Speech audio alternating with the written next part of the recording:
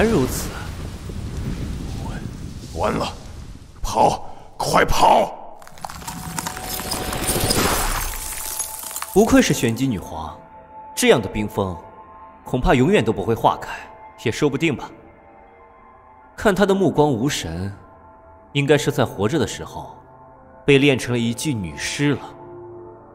不过经过岁月腐蚀，已经没有神通境的修为了。啊，应该是练不得其法，成为女尸日久修为不增反减了。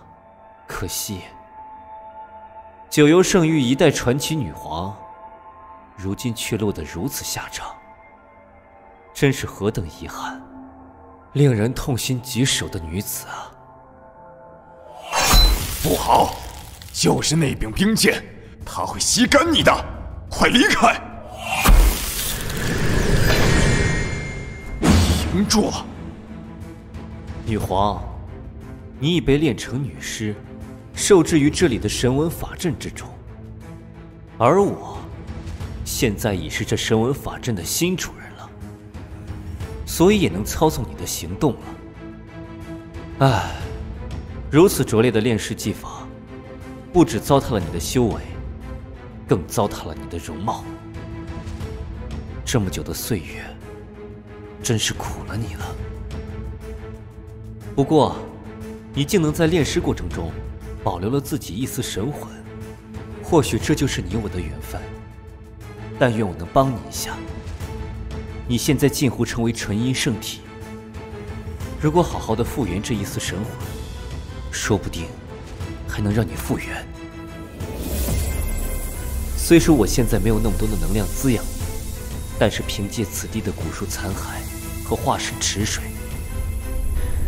加之混沌之力催动，定可使你修复神魂，真是你命中之福啊！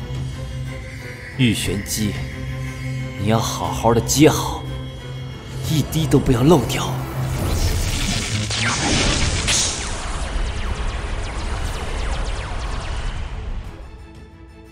眼神明亮了些许，如何？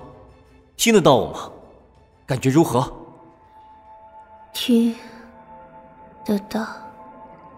看来意识失去的太久了，得需要时间慢慢调养才行。而且你恢复之前，不能再叫玉玄机了，以免暴露身份有危险。不如先叫你嫣然吧，皇府嫣然。好的，主人。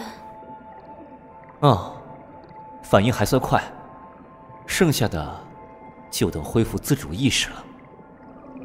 池中能量都是用来孕育幼蛋的，对于修补残躯定然有益。只要我从旁协助护住他的身躯不被侵蚀，应该很快就能恢复了。应该差不多了。起！看上去很完整，这样的话，直接劈开就能成了。开！怎么样？应该能动了吧？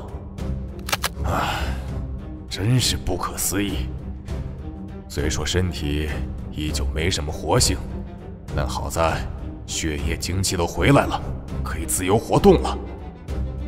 不管怎样，都要谢谢小伙子你的再造之恩，这样即使死了也可以体面一些，十分感谢。你在说啥？我不是说过要帮你续命100年的吗？这才哪到哪啊？谢早了吧？好戏才刚刚开始。那是什么？那种复杂的法力循环，难道是掌控天地法则的规则之力？不错，地法天，天法道，道法自然，这便是自然之力。创天地之力，掌万物之法，